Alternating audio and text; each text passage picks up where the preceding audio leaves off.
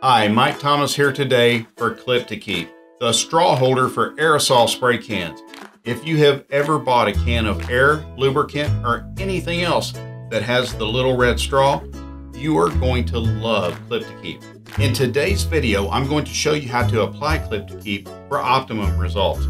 First, wipe down the area where you plan to put the Clip2Keep before applying. Then, for best results, press your straw into the Clip2Keep first. Then peel the adhesive backing off.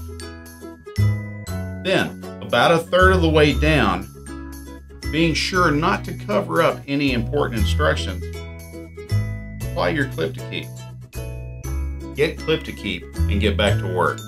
No more looking for the little red straw.